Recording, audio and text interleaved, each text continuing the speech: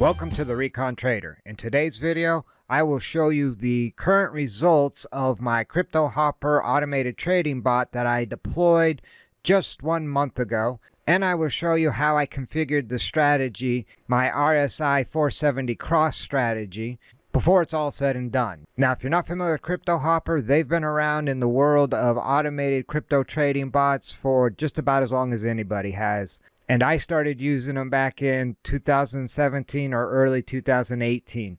And I have deployed a wide variety of bots on their platform. Now this particular bot, I actually used the Explorer membership, which is the least expensive membership other than their free membership. Now, the free package won't actually get you automated trading. It'll allow you to do manual trading. But the Explorer package is the exact package I used to deploy the bot we're going to look at today. And you can actually get a free trial by following the link down in the description below. And then afterwards, you're just looking at an investment of $19 a month. And the results we're going to look at today would have more than covered this $19 a month. So looking at some of the other features, it'll give you 80 positions. The most I ever had was 8 or 9 positions on this particular bot. You can select up to 15 coins. I have 2 coins selected, Bitcoin and ETH. I don't have a bunch of crap coins selected for this bot.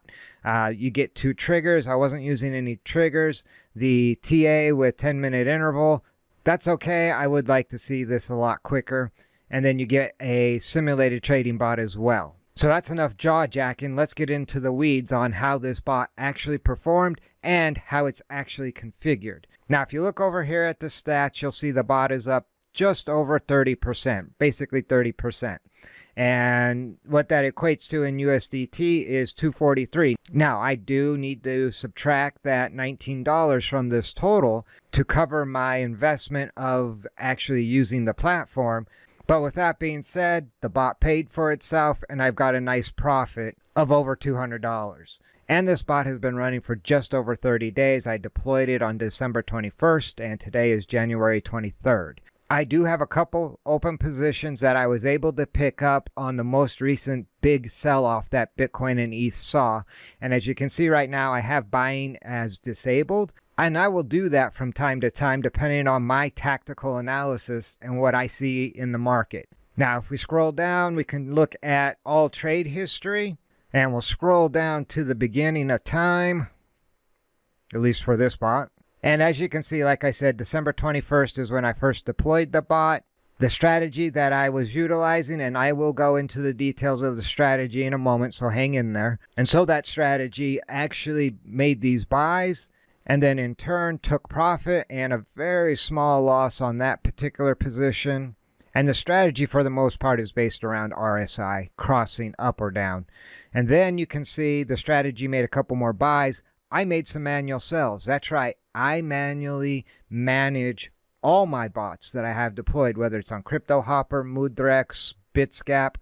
I manage all my bots. I'm watching charts all the time, and I will jump in and take command of the bot. And in this case, one of the nice features of CryptoHopper is I can manually close a position. And I did so and took some profit. And the strategy actually took a small profit here, which confirmed my profit taking earlier of the market was starting to turn over. Because again, the bot actually takes profit when the strategy sees the RSI oversold and the price action starting to move down. And so the strategy took a small win, a small loss, and another small win. And a couple hours earlier, I had actually closed out positions in anticipation for the market starting to cool. And that is just a part of how I maximize the use of crypto trading bots. Now, if we scroll up, you can see I manually sold a couple more positions as the bot was buying more positions based on strategy. And again, you're going to see a whole nother slew of me taking profits. And what you don't see in here is a whole lot of losses because I am actually managing and monitoring my bot. And then here you can see the strategy did step up, take some profit, and a small loss. And then I manually sold a couple more positions. And the whole time you can see the bot is making all these buy orders based on the strategy. And then I am taking profit as I see fit. And you might be thinking, that's a lot of manually sold orders. Yes, but I didn't have to make any of the entry orders, any of the buy orders. That's a huge help because I may miss an entry where the bot is capturing all these entries for me. After that, I can manage and take profit as I see fit. Now here you see the strategy did take some profit. A lot more manual sells, but more importantly, there's no losses. I'm managing my risk. And as we scroll up, more of me manually taking profit. Here the strategy took a 14% winner. That's good. And then the next sell order was actually triggered by my profit setting of 40%. And I'll gladly take a 40% winner anytime. And then the strategy bought a whole bunch more positions. I manually sold as I saw a change in the market, and then the strategy agreed with that change hours later and took a almost 20% win. There's my biggest loss with 7%, almost 8%. But again, the strategy sold off at a 15% win. So here the strategy confirmed what I saw earlier with these manual sells. And then this batch of manual sell orders, after we saw the Bitcoin and ETH market have that great big sell-off, I locked in profit on that V-shaped recovery, yet I'm still holding a couple of those positions. And so that's complete transparency on how I manage this bot, the profits and the losses that occurred during the time this bot was deployed for the past 30 days. Now, if we jump back over to the dashboard, and we can see the two positions I'm holding, like the BTC is up 2% and ETH is up 11%. Now, this position, more than likely, I will let the bot close this position out. And same with this Bitcoin position, given the current market conditions. I will let the strategy actually close these two positions. And then I don't have any short positions, and I don't have any reserved fund positions. So let's take a look at how I actually configured the settings of this bot. And we'll jump over to config, over here on the left-hand side toolbar, base config, and we'll start with the basic settings. I simply named it RSI 470X or cross. That's my actual strategy that I'm using. The bot is live. The exchange is Binance. And I've got my API keys plugged in, and I'm using the ticker highest bid, lowest ask. Notification on email of trades.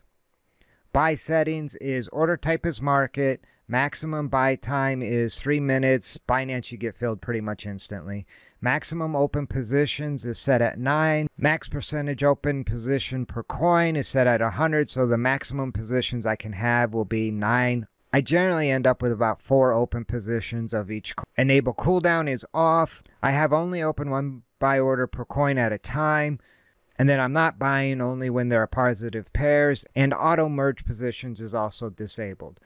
Now if we jump over to the coins, you'll see my quote currency, or what CryptoHopper calls base currency, is USDT. My allowed coins for the bot to trade is Bitcoin and Ethereum. That's it. That's the only two. There's a whole list of crap coins over here you could choose. I tend to stay away from them as I do a ton of recon on these two particular currencies each and every day. And then percentage buy amount I have set at 11.19, which equates to $100. And I have my minimum USDT per order set at that same 100. And I do have ticked off forced minimum buy amount. And then maximum USDT amount allocated to this bot is $900. And then next is strategy. And as far as the strategy settings go, I'm actually using a strategy I created called RSI crossing 470. And if I jump over here to the menu bar on the left, you'll see strategies about halfway down. I'll open that up. And you can see a handful of strategies that I'm working on and playing with, back testing. But the one that's actually deployed is this RSI cross 470. And you can see the indicators I have selected for this spot. I have 2 that are required for a buy, and that's the RSI and the APO. And that's on 5-minute candle sizes. So it's a pretty fast time frame. And I wouldn't necessarily recommend this time frame for most traders. Now, with that being said, I don't recommend ever copying my strategies. Most of my videos are how to configure, set up, deploy, not how to copy.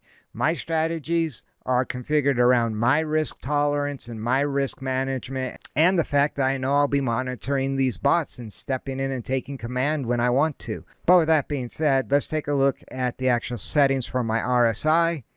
I have it on the 5-minute period, signaled to buy, and that is necessary. I wait for the close of the candle to confirm, and then RSI period of 9 rather than the default of 14. And I'm looking for the signal to be greater than or equal to 40 and keep the signal for 1 candle. The APO settings, you can see again 5 minutes buy. It's necessary. Again, the close to confirm. Fast period of 12, slow period of 26.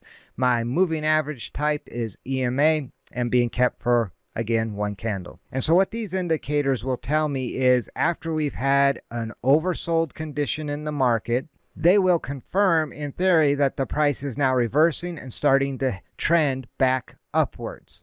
And then on the flip side, my sell indicators do just the opposite. The price has become overbought, and now the market is more than likely going to turn over and sell off because the market has been overbought and it will start to trend down.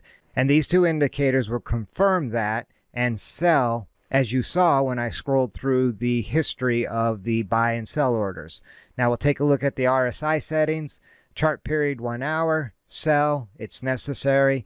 Close of the candle again to confirm. This RSI period I left at 14. Signal when value is greater than or equal to 70. And they'll keep the signal for 4 candles. It's longer term situation. And then the confirmation of the trend change back down is the APO. And I have it looking at a faster time frame of 15 minutes. Sell is necessary. The close of the candle to confirm. Fast period 12, slow period 26. The moving average type is EMA, and I only keep it for 1 candle. And that is the strategy. And to configure your own strategy, you basically can add indicators or candle patterns. You can just click on indicator. There's a whole list of indicators you could choose from, like Bollinger Bands. The APO that I'm currently using, you could type in and search for like RSI or MACD, and you could just select that. And once you select the indicator, you can configure it, close, and then it'll be added to your strategy. Now, I don't want this in my strategy, so I'm going to just delete that out of there. And that's pretty much it. Extremely simple. And then after you've configured your strategy, you can actually go back and back test the strategy. And you can see over here on the menu on the left, back testing. And you can go back test your strategy. And with that all being said, let's finish up the actual configuration of the bot. And then trailing stop buy is not enabled, as the price should already be trending up. Sell settings, I have take profit at 40. Now you might think that is a ridiculous level, but you saw the bot took profit at 40 in the history. And I have order type as market order and open time 3 minutes. Again, Binance, you're going to sell instantly. I also have sell based on my strategy, which we went over when we looked at the strategy. Stop loss I have disabled. Now I certainly don't recommend this for most traders. I'm actually monitoring this bot, and this is my stop loss. Where's my safety, sir? I will stop the bot out when I determine that it's time to get out or take profit. I certainly never recommend deploying a bot without a stop loss. That's part of your risk management that you need to do your recon on and decide what you want to set that at. Trailing stop loss I don't have active. I did back testing on it and it did not perform very well under a trailing stop loss. And then auto close, short settings, and dollar cost averaging don't apply to this bot. All right, as we jump back over here to the dashboard, you can see that while I was jaw jacking, Ethereum's gone up like 1% and Bitcoin's gone up a bit as well. So the bot's doing its job, and I think that pretty much wraps it up. I just wanted to do a quick update video, maybe shed some light on the settings and how I manage the bot.